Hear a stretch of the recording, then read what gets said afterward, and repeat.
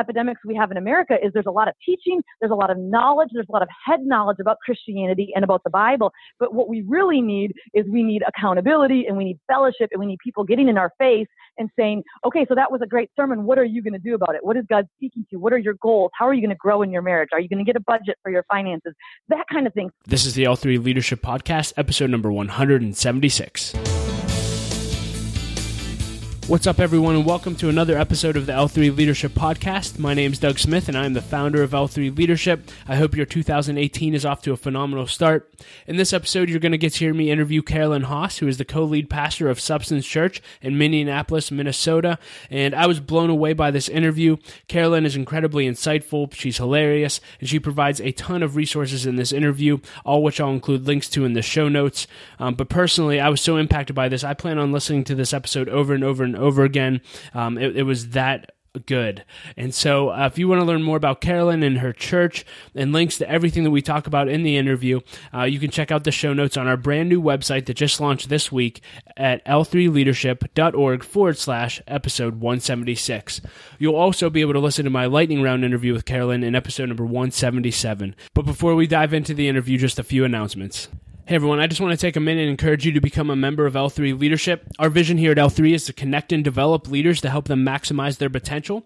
And when you become a member, you'll have the ability to join or start one of our mastermind groups. You'll have access to our community of over 100 leaders, and you'll also have access to the tools and the resources that will help you take your life and your leadership to the next level. You can get all of this for just $25 a month. If you want to learn more about membership or sign up today, you can go to l3leadership.org/membership. I also want to thank our sponsor, Alex 2 Landon, who's a full-time realtor with Keller Williams Realty. If you're looking to buy or sell a house, Alex is your guy to talk to. As a member and a supporter of L3 Leadership, he would love the opportunity to connect with you. You can find out more and connect with Alex at pittsburghpropertyshowcase.com. And with that being said, let's dive right into my interview with Carolyn, and I'll be back at the end with a few announcements. Hey, Carolyn, thank you so much for being willing to take the time to do this interview. And why don't we just start off with you just telling us a little bit about you and who you are and what you do. Thank you, Doug. It is such a pleasure to be on this podcast. So my name is Carolyn. I live in Minneapolis, Minnesota. I love the Twin Cities. I know a lot of people haven't been to Minnesota, but it's an incredible state despite our cold winters. My husband, Peter, and I, we've been married actually in 2 weeks. It'll be 22 years. Wow. So super excited about that. And then of those 22 years, we've actually been in full-time ministry together for 21 years. And so we've just newlyweds, gotten right away into full-time ministry, and they just have been serving together, two different churches. We were youth pastors, and then we took over the church so we were at a church in Wisconsin for 9 years, and then we planted our current church that we're in right now, Substance Church, 13 years ago in the Twin Cities. We've got 3 kids that are 16, 14, and 11. I love being a mom. It seriously is the best. And I love leadership in the church. I love serving with my husband. I love being a part of what God's doing in the local church.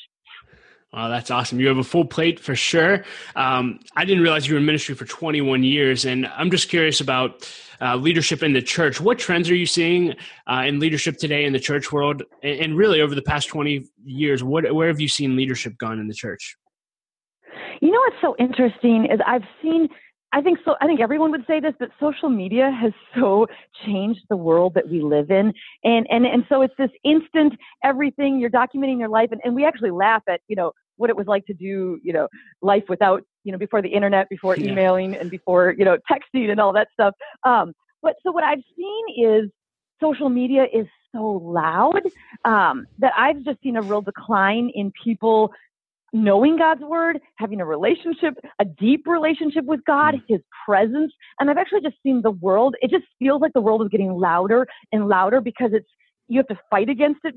Before you didn't have the internet and you didn't have social media and smartphones. And so it just wasn't, you had to go buy a magazine or a book, or watch the TV. And now it's just everywhere. So I feel like in the church world, I'm seeing that even with pastors and leaders where people are so busy and there's this comparison with other churches, with other pastors, with other leaders. And I know everyone talks about it, like living life on Instagram, versus what's really going on in your life. But part of that, and then I've seen the trend of just the American life is getting busier and busier. And I feel like as the American family continues to fall apart, it's the American trend to just have your kid in a bazillion sports and every music lesson possible, and family dinners are declining. And so you're just not seeing a strong culture of family, which really impacts the church in the sense of discipleship. And so we're seeing, trends as far as attendance. People are not attending consistently, so they'll attend once a month. And so we're just seeing huge trends with church attendance, that have just been a battle. So we've noticed that we've had to actually teach people what it means to be planted in the house of the Lord, and not in a legalistic way, super life-giving. My husband will give the statistical benefits, research-driven statistics about church attendance and what it does. And so we're always sharing stories and, again, being really life-giving, not legalistic about it. But we've just noticed these trends of busyness that we've seen, just, again, teaching. And then the other trend I've noticed is, our first 9 years of ministry were in a rural central Wisconsin. And in rural Wisconsin, nobody moved, nobody left your church, nobody came to your church either. You know what I mean? It was just this steady group of long-term Christians, if I could be honest. And then we moved to the Twin Cities, and it's super urban and transition, everyone's moving and coming and going. And so it definitely was a shock for us to transition from rural to urban and realize, people are coming and going. And so people are church shopping and they're church hopping, and and so again, we've had to really teach, hey, that's actually, God doesn't cause people to stay in a church forever and ever and ever, but there's healthy ways. How and when and why do you leave a church, and how do you actually do it in a healthy way versus just, uprooting yourself? And so those are some of the trends that we've had to navigate. Yeah. Can you talk more? I'm just curious. Can you talk more about how you combat that? Specifically the American life being busy. I know you said you guys kind of share the statistics, but talk to that person who doesn't necessarily see the benefit of planting somewhere. What would you tell that person? Well, we preach on it in our services. We talk about it in our small groups. We definitely talk about it with our staff and our leaders. We share stories, and what we're seeing is that those who literally attend every week, they have dramatically more miracles happening in their life. They're thriving in their spiritual walk. Their kids are thriving. They're seeing the presence of God, whereas people who are attending once a month, they're disengaged, they're disconnected, they're not seeing the miracles. And there's literally that those who are in attendance, not just once a week, but even if you attend church twice a week, so we're talking a small group and weekly church attendance, you're like head and shoulders the happiest, you're going to live longer than everybody else. You're going to thrive. You're going to have further education, less sickness. My husband has all the statistics in the study, and I can get that to you, and you can post it on the podcast. That's amazing. But the research is crazy. And then, are you ready for this? The worst group, the most miserable group of people on planet Earth are Christians who attend once a week or once a month. So it's because they have this partial belief, but it's not actually, it's like a form of godliness, but they're denying the power. They're not actually allowing, the church community, the body of Christ. They're not giving consistently. They're not serving. They don't have ownership in the church. They don't have community. So they're going through life alone. They think they're experiencing God. They think they've head knowledge, but they haven't converted it into heart knowledge. Wow. That's so good. I mean, so often I hear pastors just say, well, you just need to go every week to stay connected. And I know what they mean, but that's the best answer I've ever heard with that. So I would love to see those statistics if you have them. And I want you. Go ahead. No, after you. I was just going to say, it's literally so fun as a pastor, because I've even told our congregation, I said, listen, I'm not telling you to come to church because it makes me feel better. I don't need your attendance and your numbers, and that doesn't boost my ego. That isn't something I brag about, I feel better as a person because there's more people in my church. I literally care about you as a person, and I don't know about you, but if I wasn't forced to be at church every week and in small groups and in leading, I'd be glutting out on Netflix and becoming obese and lazy. Because if we all live by our feelings, that's what it's going to lead us towards. And there's something about the discipline of being planted when you don't feel like it. And I'm telling you, God speaks. And so the other thing that we encourage people to do is, again, not be consumeristic with their church attendance, that it's not all about you. Yes, you come to church to receive, but you also come to church to give. There's more blessing in giving than in receiving. And so I come to church trusting God for divine appointments, divine conversations. Lord, who am I going to pray for today that's going to get healed? Who am I going to pray for that's going to give their life to Christ? Who can I connect with that's feeling lost and discouraged and that doesn't know the peace of God that I can help impart life to them? So I think it's giving people a mission, not just consumerism. I'm ready to go to church right now. You have me very fired up. That's amazing. All right. And you said, you said the discipline of being planted. I just want to throw that out there. I don't know if you've ever thought about writing a book or if you have, but that might be a great title and book. Yeah, for your yeah. future. Well, and people are afraid, to be honest, people are afraid of that concept of being planted because they're afraid it comes out of a heart of control or Yeah. abusive, or there was an old movement, I think, called the shepherding movement, where people felt oppressed by pastors. And that's not the heart. To be honest, we've seen so many young people uproot their community and go to a different church because the grass is greener, or we just started challenging them on some of their character issues and they upped and left because they weren't comfortable with being challenged, and they went to the next church down the street where they could hide in anonymity and not be known. You know what I mean? And then we've watched them 5 years later go on this crazy 5-year detour. And it's just so, I mean, God loves them the same. We love them. We're not mad at them. There's no rejection, or again, it's not about my ego or my identity. It's, I truly so care about this person. And when I watch you take this detour, my heart now, with wisdom and experience and watching this for 21 years, I'm going, there's something about the people that stay planted, that have tough conversations, that press through the pain. And my husband wrote a blog on, literally, it was 3 ways how, when, and why to leave a church. And what's brilliant about it is, and we teach this to our people, hey, listen, we, even as the senior leaders, have to reinvest in the church every 2 years. And our friendships change, and our emphasis and our seasons of life change. And so the hardest time is when your friends change, when they move, when they transition, or a ministry changes, a leader changes. People feel lost, and that's the moments where they disengage and all of a sudden they transition out. And so we have to teach people, hey, listen, we all have to reinvest and re-give ourselves to the Lord, re-give ourselves to building his church. And we have to navigate, what does ministry and ownership in the local church look like in my current season of life? And so everything we do at Substance is really helping, almost like guidance counselors. We want to help navigate with people. Okay, so you just had some kids. What does that look like in your current season with the job that you have? How do you have community? How do you have involvement? So you're not just a spectator. And so we really are very individualistic in our approach of just trying to help each person, each family, find their place in the current season they're in. I love that. The other trend that you guys said you have to navigate is just the world of social media and our world getting louder and louder. And I'm just curious, maybe just for you personally, or even maybe how you guys teach your staff in your church body, how do you combat that? How do you get quiet? How do you grow in the Word of God so you're not just, not going deep, don't have a great relationship? Can you just talk more about that? I thought that was interesting. Yeah, those are great questions. Again, my husband has written blogs on social media, like how to get your social media saved, you know what I mean? Like how to not vomit and puke all over Facebook. And even during, just to be honest, during the election this last year, I think all of America was polarized and every church was polarized and people were vomiting on both sides all over social media. And it just didn't feel safe. And so we went pretty hard in our church services and just said, listen, social media is not the place to be having these conversations. You have face-to-face conversations with people, but do not be puking out your fears and don't be name calling and judging people on your social media. You're losing influence. And so we teach our staff, we have a lot of actually strong social media policies of, listen, this is not where you don't debate with people on social media. You don't confront people on social media or even text, so we have very just strong parameters of anything that's emotional, anything that's emotionally charged, that is all personal, that is face to face.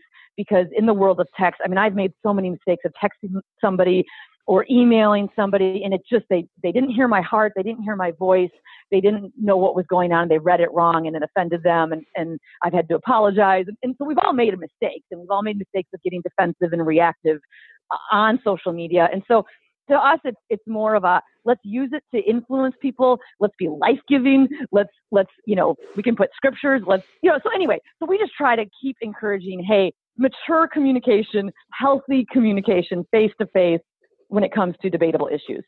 That's good. And just, I feel like I'm going to take all of your resources, but is that something that you guys make public, the social media policies? Oh, yeah. Okay. We don't have our staff policies, but my husband's written so many blogs, okay. So I'll look those up and get those to you. And then I'll look, because I know we even have had social media policies for staff that have transitioned off. And, wow. In this world of young people, they'll go to the next church and tweet, best leadership teaching I ever heard. And then all their friends are confused, like, what? You just left Substance and now you're tweeting about this other church. And it's just confusing. And so we've said, hey, listen, there is some social media protocol when you transition off church. And again, we're not trying to be controlling. We're trying to actually help the people who are grieving as you've transitioned out of your job, as you've transitioned to another place. There are people that are grieving the loss of you being not in the organization. And so how can we handle our social media in a way that is honoring, that's life-giving. So we have some of those that aren't published, but they're somewhere in our archives. Sure. No, that's so good. And I'll make sure I share all those links. I can look those up as well. You talked about creating policies, but really you're shaping a culture within your organization. Correct. Can you talk about culture, maybe the culture you've tried to create, how you've tried to create and sustain that culture throughout the life of your church? Absolutely. Those are great questions. You know, part of it was, so my husband is a learner. One of his strength finders is learner, and he just loves to research. And we kind of joke that he's this nerdy guy who reads scientific research, all the time. And he loves to find research studies that back up what the Bible teaches. And honestly, when you're preaching to a postmodern culture, and especially Minnesota, it's not, it is very post-Christian, and it's not Bible Belt. And so people have no problem telling you they're not a Christian. It's just a very different than in other parts of the United States. And so in that culture, so all of his sermons and even his books and his blogs are all 1/3 scientific research, 1/3 scripture and 1/3 humor. So that's kind of been my husband's recipe. And so when it comes to our substance organizational culture, there's actually 2 research studies that really help formulate. You've got the Bible, the Holy Spirit, of course, that's a given, culture of prayer. But one of them was, I'm not sure if you've heard of it, it's called the NCD method, Natural Church Development. And it's an assessment that was done years ago by a German author. And over 10 years, hundreds of thousands of churches, he researched and studied globally, like what are the universal health and growth measurements that you can predict a church is healthy, and you can predict if they're going to grow based on these 8 universal principles. And it's not about what works in California versus Minnesota versus Florida, or Africa, but these are universal. And so we took those 8 principles, and then you can actually test your church and see where you're at. And it's just so cool. So we took those 8 principles, and really those were a formation for our culture, for our church, for our methodology even, and just how and they're all things that we'd all agree on. It's inspiring worship. It's empowering leadership. So you have a culture that you're empowering people to lead. It's gift-oriented ministry. So you're helping identify people's gifts and getting them involved in ministry based on their gifts. It's passionate spirituality. So you're passionate about the Bible. You're passionate about fasting, scripture memory, those kinds of things. Then it's functional structures. So that's speaking to your church governance, your finances, making sure that your actual behind-the-scenes structures are functional and healthy. It's holistic small groups. You can't be a church that just has small groups. You have to be a church of small groups. And so that's one of the 8, universal principles of health and growth. Another one was need-oriented evangelism, where you're actually meeting people's needs while evangelizing them, not just sharing the gospel with them. And the last one was loving relationships. And it was literally talking about how, again, Jesus said, they will know you are Christians by your love. And so is our community so full of love and relationships, doing life together, that, that's what causes health and growth. And so we took those 8 things and literally incorporated everything we do in the church. And so we're super relational, super small group driven. And then the other study that we did, this is kind of interesting. Actually, 2004, Group Publishing did a study, and they actually said, what actually causes spiritual growth? And anyone could answer those questions. Well, it's God's presence. It's His word. It's prayer. It's Christian friends. Those are great.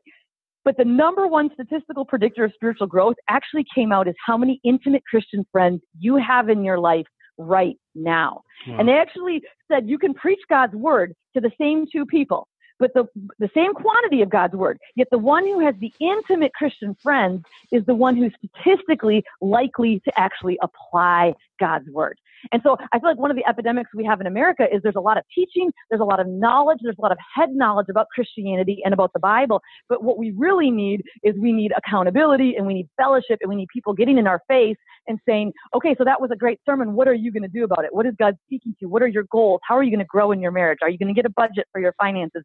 That kind of thing. So it literally even went as far as, if you can get 4 to 7 strong Christian friends in your life, you will have longevity in Christ, and you will experience more miracles. You will actually love your church, and you're going to experience, stay in Christ over the long haul. The second predictor of spiritual growth, statistically, according to this study in 2004, was that people have a weekly ministry in a local church that charges them up, that just energizes them, that they're owners in the church versus a spectator in a church service. And so actually, so those two things, that kind of became our slogan when we planted the church. 4 to 7 friends in a ministry. 4 to 7 friends in a ministry. Our goal at Substance is to get you, when you come through our doors, we're trying to get you 4 to 7 friends, and we're trying to get you a ministry that charges you up. And those things obviously fit with the 8 universal growth, and health values from natural church development. So it kind of all worked together as being a super friendly church that's super into small groups and relationships and accountability. And again, not in a legalistic way, but those are really the core values and the culture that we definitely have tried to build the church on. And I would say the DNA of the church has stayed the same for 13 years. Now, the culture has definitely bounced up and down and changed a little bit based on different leaders, different staff. And so we've really learned a lot about, there's the culture you allow, there's the culture you create, there's the culture you maintain. And so we've learned so many mistakes of, we believed this, but we didn't manage it. And we thought everybody knew what we believed on this, but we didn't do a good job of stopping that or having some tough conversations. So we've definitely learned some lessons on sustaining the culture and recreating it. I don't know if that makes sense. No. In fact, can you dive a little bit deeper? So how do you, if I were to come work for you today and you wanted to get your heart and mind and your staff and your people, do you guys teach it every week? Is it just consistently communicating it? You kind of mentioned having hard conversations when someone's not applying to the values. Can you talk about how you embed that? Yes. So I don't know if you've read the book, The Advantage by Patrick Lencioni, but one of the things I love about that, it's brilliant. What I love about the book is he talks about getting your executive team together and really identifying what the core values are of your organization. And then you kind of implement it out amidst the staff. And one of the things that he identified, so for example, in that book, he talked about one of their values is we sweep the floor. And it was purposely something fun that only their culture would understand. We sweep the floor literally means no matter if you're an executive or not, we do anything. We will do whatever is needed. We take out the garbage, we aren't above doing anything too small in the organization. And so what that did is by identifying some of these values, they were interviewing somebody and all of a sudden that executive was like, dude, I don't sweep the floor. I'm sorry, this is not a fit. And so because they had some of these values identified, it really helped in the interview process. And I feel like it's actually taken, I hope this isn't embarrassing or awkward, but it's taken us 13 years as a church to really identify what are essential to being a staff member at Substance. And we've learned from so many mistakes of, oops, we didn't patrol that. Oh, that was an attitude that we let slide. And that really was damaging to our staff culture. And that had an influence over here. And again, God is growing us as leaders. And so, if I'd ever write a book, it'd be, here's all the leadership mistakes I've made, and please learn from my wisdom. Here's things that you can do differently, that I did. So I feel like just now we're kind of a secret document. Our staff haven't even seen it, but it's a working document that's just what are our core values that as we hire and as we vet different staff members, we run through a list of probably 15 things that we just kind of, over hours and hours of conversation, we're checking out their character and we're checking out, their issues and where's their identity, and that kind of stuff. And so, some of the mistakes we realized was, we were just too nice. Peter and I are just so nice, and we're definitely not going to be like these militant leaders. And so, we would just let people get away with things, or we wouldn't be willing to have the tough conversations because it was hard, especially as the founding pastors, to have some of these tough conversations. And so, to be honest, the best thing that has changed our life is our executive pastor, Nate Piccini, is brilliant, and he just hears our heart, loves the vision, and doesn't have his own vision, and is all about helping manage the culture of our staff and helping shape it based on what's our heart. And he gives us permission to be able to speak to everything in the church and say, what do you guys want? And what do you want for this? And what do you want? And then he enforces it. And so he's constantly having tough conversations and correct, but he's got, as John Maxwell says, he does it with care and candor. And so a lot of leaders are all candor, and then a lot of leaders are all care. And so to really walk in that balance of, you got to care for people, but you also have to be able to speak some truths and say, hey, we got to work on this. That's not the culture that we have here at Substance. I love that. While you were talking, you had mentioned at one point that Peter was a learner, according to Strength Finders. I actually watched a talk that you gave, and you were talking about how much you love Myers-Briggs. And you actually went through a list of everything you could tell about someone through their Myers-Briggs thing. And I was like dying. I'm like, well, I'm not telling you what I am, but you can probably guess. But can you talk about just self-awareness and why these assessments like Myers-Briggs or Strength Finders, DISC, all these ones are so important for leaders? Yeah.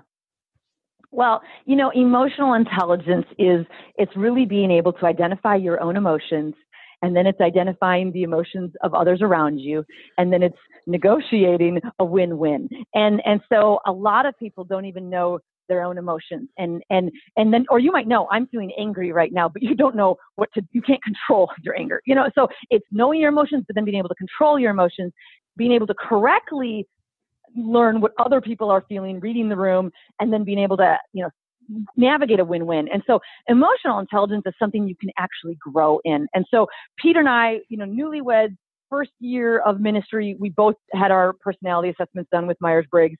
And I'm telling you, it changed our lives. Like, our fighting went from hours of fighting to literally barely any, because we're so different with our personalities, and we will forever see the world differently. We will forever communicate differently. We tell stories differently. And so instead of trying to correct each other into my way is right or his way is right, there is no, I love how Myers-Briggs puts it. It's the concepts that they teach. It's like your right and left hand. Hey, you're right and left-handed. You use both, but one of them's stronger. And so it doesn't mean your left hand's bad or your right hand's bad. It's just, which one are you stronger in? What's your preference? And so understanding how my husband operates and thinks just helps me. It helps me appreciate him. It helps me pull on his strengths versus compare myself to him. And I wish I was more like Peter, and I wish I thought like him. I'm never going to think like him. So therefore, instead of being insecure or comparing myself to other people, I can actually understand. And I love what Sean and Stephen Covey both talk about in 7 Habits. Seek first to understand, then be understood. Well, how am I supposed to understand people if I don't know how they're wired? And let me give this disclaimer. We don't ever believe that personality assessments are an excuse for behavior. I tell our staff all the time, I don't ever want to hear, well, I'm a fill in the blank. I'm a J, I'm a P, I'm a whatever it is. Therefore, I always do this. No. This is not an excuse for behavior. This is a launch pad for growth. So let me give you an example. When I was early in ministry, I read my personality assessment, and it literally said, your particular personality, I'm an ISFJ, and it said you work, and then play when the work is done. But because the work is never done, you never play. And when it said that, it just unlocked something in me, because I'd seen a trend in my life for 10 years of being more on the workaholic side of life. And I just appreciated seeing that. But I didn't say, oh, guess I'm going to be a workaholic for the rest of my life. Instead, my prayer 21 years ago was, Lord, teach me how to play. Teach me how to rest. What does Sabbath look like? And then it was, Lord, why am I so driven? What am I trying to prove? And literally the Lord instantly took me back to one of my first jobs in ministry. As a youth pastor, took me back to literally the exact moment and said, when this situation happened, you stuck a stake in the ground and said, if I'm the perfect leader, if I understand everybody, no one will talk bad about me. And so that's why you work so the way you do, is because you're trying to have this perfect reputation and just stop it. That's not going to happen. And so it's those things of understanding why I'm wired the way I am, and then saying, God, help me grow. I don't want to stay this way. And so that's what we love about Strength Finders and Myers-Briggs, is it's seeking to understand. And even on a marriage side of things, First Peter talks about husbands, live with your wives in an understanding way. Well, I think everyone jokes yeah, you can't understand women, and I don't even get just a husband understand wives. It's both. It's, I need to understand my husband. And so honestly, the top thing I do is I study my husband. I study him. I still ask him questions daily. Do you need this? What can I do for you? I don't assume I know. We've been best friends for 25 years, and I still don't assume I know what he needs. I know what he's thinking. I'm always just studying him so I can understand him, so I can serve him, but also appreciate him and not compare myself to him. That's so good. While we're on the topic of family, I'm just curious. So obviously you study him. How have you guys balanced working and leading together with raising a family? Has that been easy? Have you had to set up boundaries around work and family?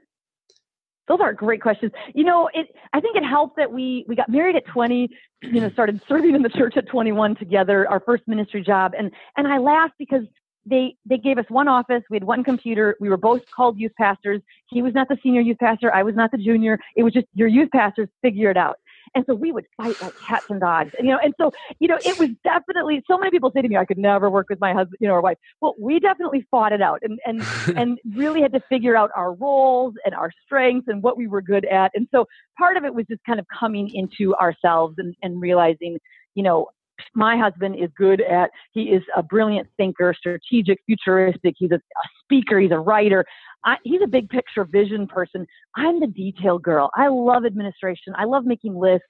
And so we're a good team in that I'm like, you dream big, I will help make it happen. And so really being secure in that role and not feeling like I don't need credit for helping write his sermon or for helping write his book. Like I don't need to prove anything to him. I just love doing what I'm called to do with the way that God has wired me. And so when it comes to, so we waited 5 years, had kids, I always say the word balance, it's actually not a good word when it comes to life, ministry, family. Like there is no balance.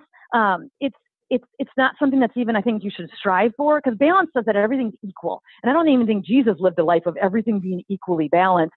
But what we do see Jesus doing, and what I believe, it's navigation.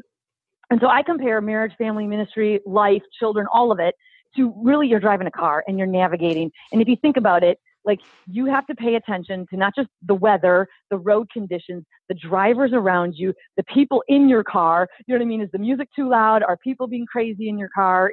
And you're constantly adjusting to everything around you. So your hands are on the wheel, you're alert. You can't go into autopilot when you're driving. And so I would say the same thing with life. It's constantly adaptable. You're adjusting. And so Peter and I are constantly having conversations of how are we doing? We're analyzing. We have 4 questions. We just ask ourselves a lot. And when I say we ask ourselves these questions, we don't sit down for coffee and go through a list, but they're always, these questions are in the back of our mind. And these are the 4 questions. It's what's working, what's not working, what's missing, and what's confusing. And it's that concept of what's working in our marriage, what's working in our exercise, what's working in our parenting right now, what's not working, and we're just having those questions, and we've chosen to not be defensive or offended. And we make sure it's a safe place to have those conversations so we can say, hey, date night isn't working, and we're not getting all insecure and offended by that. And hey, our schedule isn't working right now. Working out isn't happening. What are we going to do about it? So we're having those conversations without saying, hey, are you saying I'm fat? You know what I'm saying? Like, you got to be able to have those conversations in your marriage without getting defensive and insecure and just saying, hey, I love him. He loves me. We've got to be able to have a safe place to ask those questions.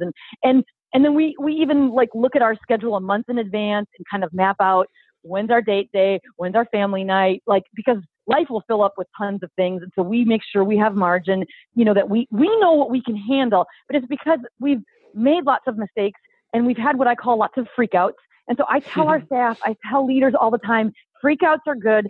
Freakouts are healthy. They actually show you your limits. And so what do I mean by a freakout? Peter and I will have a freakout of I hate life. I hate people. You know what I mean? Like life isn't working. I overbooked my schedule. I'm crashing physically. I'm crashing emotionally. This isn't working. And instead, there's 2 ways you can respond. If you have a freakout in your home or work, you can like go into shame, condemnation, insecurity and be like, what's wrong with me? I can't do it all. Or you can actually interpret it as a healthy sign of limits and going, thank you, God, for giving my physical and emotional body limits. And I need to be okay with what I'm able to do. Help me navigate with the hours of time that I have. Help me be strategic. And so it's managing our energy and it's managing our time. And so we've learned we can only do so many nights out a week. We've learned, like when I speak at a conference or if I speak even at our own church, there's a cost on my family. There's a cost on our eating. And so like literally we, eat terrible foods whenever I preach. And so people are like, why don't you preach more? And I'm like, because my family eats terrible that week. I'm like an absentee mother, And so so now I've got a whole team of ladies that like bring me food whenever I preach, awesome. Because they just want to make sure that, it's just fun. So, but it's identifying I can't do it all. I'm not supposed to do it all. God gave us limits for a reason. And again, not as an excuse for laziness, but just as an excuse to navigate. Hey, who am I? What are my strengths? So again, for Peter and I study him. He knows me. We know ourselves. We know each other. And then we create a win-win. And when you do that, it's not about, am I a stay-at-home mom or am I a working mom? Am I paid or not? Do I have a title or not? Do I get credit for what I'm doing or not? Like you're secure and I know who I am. I'm a daughter of God. This is the family I'm in. I know my husband. The best way for our family to thrive is for me to fill in the blank. It might be working. It might be being home, but I don't get my identity from that, what I'm doing. I'm secure in that, hey, this is a win for our family. And when our family thrives, everything is great. You know what I mean? It's the idea of what works best. And so that's kind of been our philosophy of how we've navigated all the seasons of marriage, ministry, kids, church planting. My role changes every year. It has never stayed the same. And every senior leader, every pastor's wife I know never has the same job description for years. You know what I mean? It's a constant evolution of changing to what's God doing? What's my season? Who am I? What's my spouse? How can we work together? And then in that security, I also then I don't compare myself to other pastors. I've got so many brilliant pastor friends, and they're just so different than us. And instead of comparing myself, a few years ago, insecure Carolyn would have compared myself to other pastors and went, they're extroverted, they have all this energy, and they're super organized in this, and we have different strengths. And instead, I can just go, you know what? This is how God's wired us. This is our gift to the body of Christ. And so let's just be who we're going to be. Let's love life. Let's love God. Let's love each other. And let's be faithful in everything. That was so good. This is our first time connecting, but I can't believe you're introverted. You have you have very, very high energy and you're very passionate. I love it. So it's a learned behavior. It's a learned behavior. People are shocked about my husband because he comes off extroverted in the pulpit and in life, but he is such an introvert. But again, part of that was he's 20 years old, started out as a youth pastor, and he literally read his personality. And his personality as an INTJ, it said, you come off aloof, arrogant, people are intimidated of you, and you're unapproachable. And if he's like, well, that's not going to work for pastoring, And so literally 21 years, he has worked on being approachable and not coming off aloof and not coming off arrogant, but it has been a learned behavior. And so that's again why we also say personalities are not an excuse for behavior. It's how God wired you, but you do what God's called you to do despite your personality. That's so good. I'm just curious. So are you guys just naturally growth oriented where you wanted to change? Because sometimes people are just blind to their blind spots or the downfalls of or the quote unquote dark side of their personality, and they're unwilling to change. I'm just curious how you help people grow. I mean, do people just have to get a revelation themselves of, hey, these are areas I need to grow in and do it? I don't know if I asked that properly, but do you know what I'm asking? Yeah, no, I think so. I think growth is a tricky thing. I think you have to realize your need for growth. And I think a lot of times we don't realize it until we hit painful moments, until, there's an issue with our children, or there's an issue in the marriage, or there's an issue in the workplace or in the church or the organization. And you hit a lid, you hit a wall, and you go, oh, I can either grow or I can start making an excuse for what's happening right now. And so, immature reactions would be, I'm going to blame other people for the current situation I'm in. I'm going to blame others for this wall that I hit or for the pain, and a mature person is going to say, God, what do you want to reveal to me right now? And what do you want to speak to me? And what do you want to reveal to me about myself? And then what do you want to reveal to me about yourself? And it's that really asking God, and then having honest people in your life that you can that are safe, that you can say, hey, what do you see in me? How can I improve my communication? Or what are some blind spots that you see? But it has to be a really safe place to have those conversations. Yeah. I just wanted open-ended just advice to two groups of leaders. One, I want you to talk to young leaders. And then after that, we'll talk about women in leadership. But if you had any advice to give young leaders, what would it be?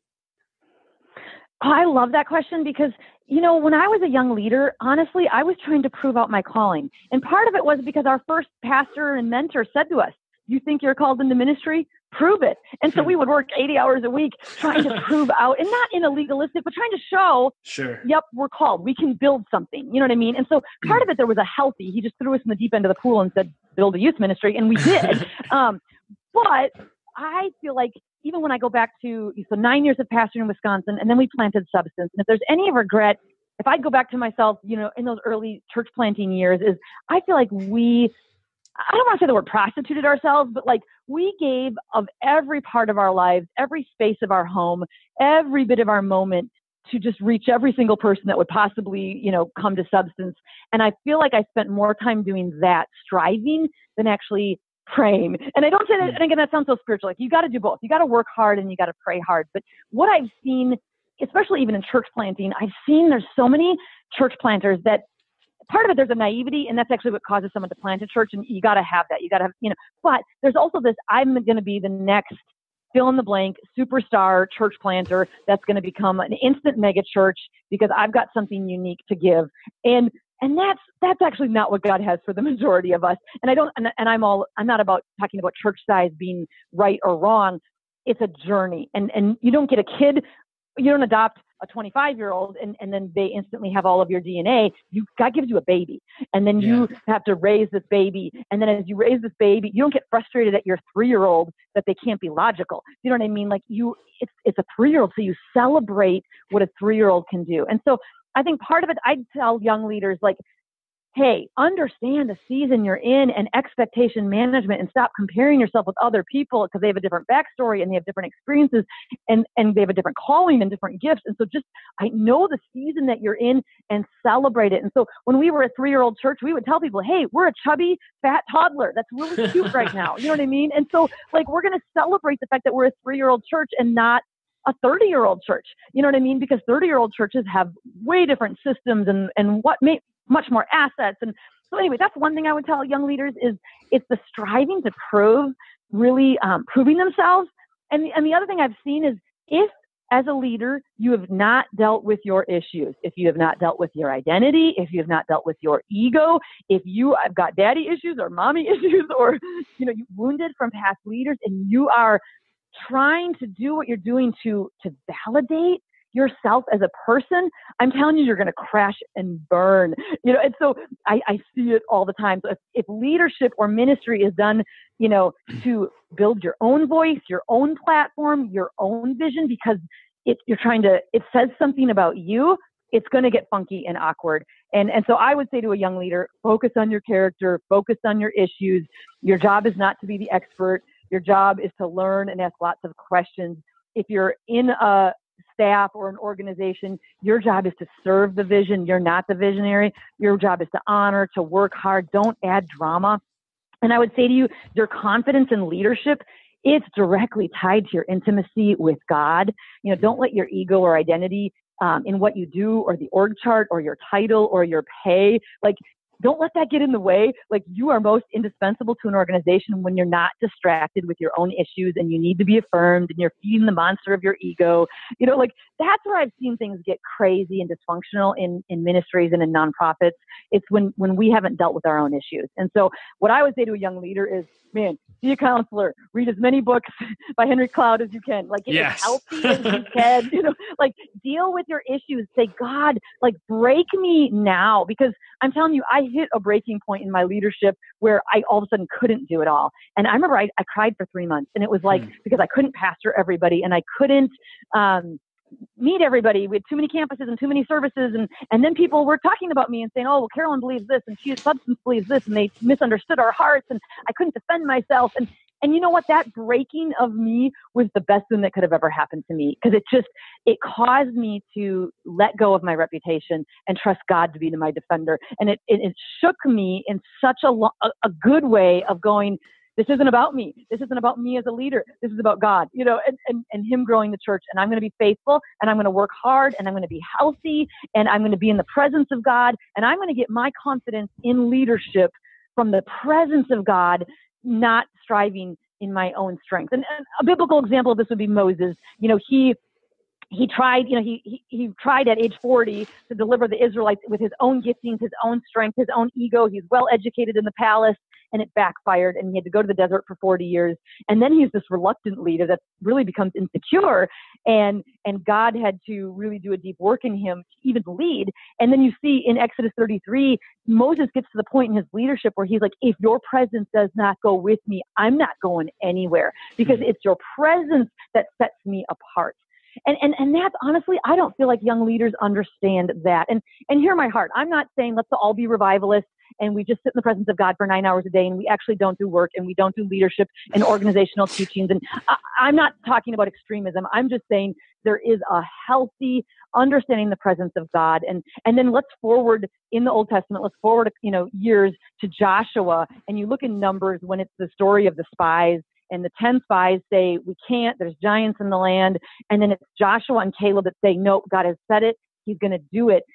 Joshua was Moses' assistant, and Joshua was in the tent of meeting when Moses was in the tent of meeting in the presence of God. And there are times in the Bible where it talks about Moses would leave the tent of meeting and Joshua stayed in the tent. So Joshua knew the presence of God. And I believe, again, that intimacy that Joshua had with God is what caused him to be the leader in the book of Numbers, saying, hey, we can actually do this.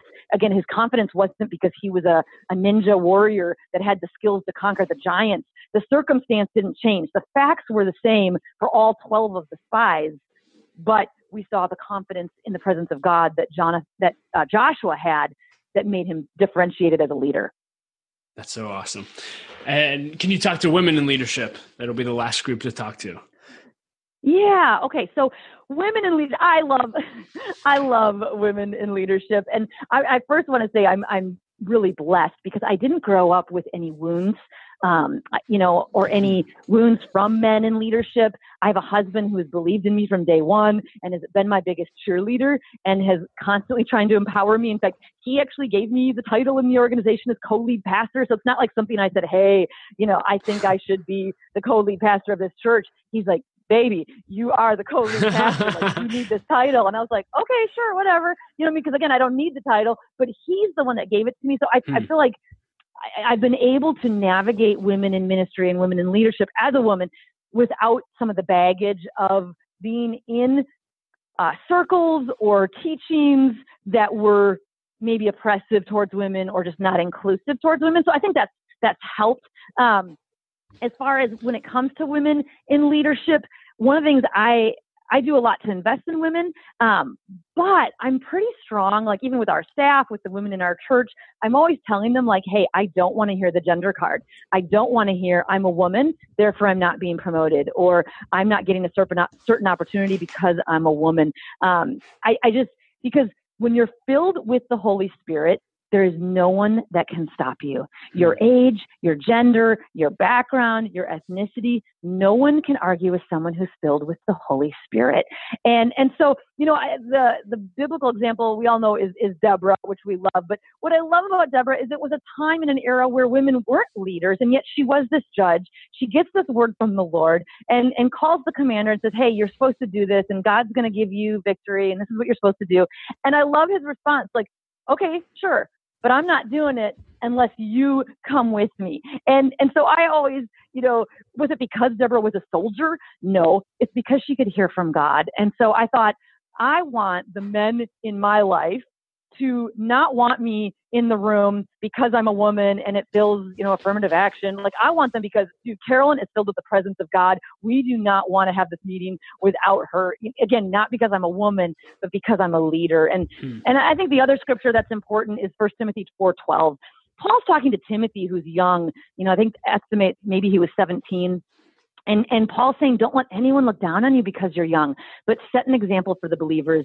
And I like to take that scripture and honestly say, don't let anyone look down on you because you are uneducated, or because you're poor, or because you're divorced, or because you're a single mom, or unemployed, or black, white, brown, old, young, pretty, ugly, overweight, too thin, short, tall, on staff, not on staff. You have a title or you don't have a title. Listen, we are told, set the example. Set the example with your faith, with your purity, with your life, with your words. And I would argue one of the ways we set an example is by spending time with the Lord. And so that's really been my encouragement to our women leaders. I'll invest in them. I'll do special teachings for them. I'll help navigate what it's like to be a woman in ministry. But I will not allow anyone to have an excuse or a chip on their shoulder or, use it as a victim card of, I'm not getting a certain opportunity because anytime you have a victim mentality, you're actually not trusting in God. You actually are revealing that you don't believe God can open any door for you. I love the book of Revelations, in the book of Revelations, it says, I have opened a door that no man can shut. I mean, that's the God we serve, is he opens doors for us. I don't need to push doors open for myself. And again, but that's all rooted in your identity in Christ. And do you know that God is your Father, and he's generous and loving? And so it's that becoming a healthy leader and being rooted in your relationship with God. Man, this has been phenomenal so far. And I know for me personally, so I'm asking of myself, but I would say if someone's listening to this and they're saying, man, Carolyn is amazing. I love this content. I want to connect with her. I want to get their content. What's the best way that we can connect with you and Peter and consume the content that maybe you're putting out and God's putting in your hearts? Absolutely. So substancechurch.com is our church website. My husband's blog is peterhaas.org. And then he's got 2 books that he's written that I helped him write. And I'm so proud of them because they're really our story, and they're the lessons of what God's shown us, and through the journeys of 21 years of ministry and pain, and they're written so funny. So it's like they're literally 1/3 stand-up comedy. So they're written, and then they're 1/3 research, nerdy research, and then 1/3 deep theology that like nobody ever talks about. So the first book is called Pharisectomy: How to Remove Your Inner Pharisee and Other Religiously Transmitted Diseases.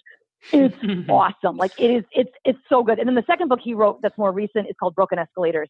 And it's literally the 10 myths of promotion and happiness and what we think will make us happy. And so part of even what I'm talking about is some of these myths where it's the idea of, I feel stuck. My life feels stuck on this escalator. Everyone else's life is zooming up and their escalator's moving, but mine's broken. What's going on? And so it's 10 myths that things that we think will make us happy, but actually God's working on us and he's working on our character. And so my husband wrote it over 4 years of literally 4 years that were some of the toughest years for us in ministry, where God was shaking us, and it was delays and it was betrayals and it was just years of pain where we were being shook to the core and just seeking the Lord and the lessons that God taught us. And so I'm so proud of them. And, not just, I don't want to sound like I'm just promoting my husband's books, but they're our story. You know what I mean? And so I think people will be so encouraged about who God is and that he's writing a story that only he could get the credit for. I love that. I'll include links to all of those in the show notes as well. Hey everyone, thank you so much for listening to our interview with Carolyn. I hope that it added value to your life. You can find ways to connect with her, links to everything that we discussed, and more in the show notes at l3leadership.org/episode 176. Also, if you enjoyed this interview, you can also listen to our lightning round interview with Carolyn in episode number 177. I want to thank our sponsor, Henny Jewelers. They are a jeweler owned by my friend and mentor, John Henny. My wife, Laura, and I got our engagement and wedding rings through Henny Jewelers, and we just think they're an incredible company. Not only do they have great jewelry, but they also invest in people. John gave Laura and I a book to help us prepare for marriage, and he's also been investing in me as a leader, a dad, and a husband now for many years. If you're in need of a good jeweler, check out hennyjewelers.com. And as always, if this podcast added value to your life, we would encourage you to subscribe and leave a rating and review. And it would also mean the world to us if you would share it with your friends. Thank you so much for being a listener. And if you want to stay up to date with everything we're doing here at L3 Leadership, just go to our brand new website at l3leadership.org, and you'll find everything that you need to stay up to date with what we're doing. As always, I like to end with a quote, and I'll quote Brian Houston this time. He said, "Strength of character will help keep your life intact when the world around you is unraveling. Integrity is the key to longevity." I love that. Thanks for listening and being a part of L3 Leadership. Laura and I appreciate you so much, and we'll talk to you next episode.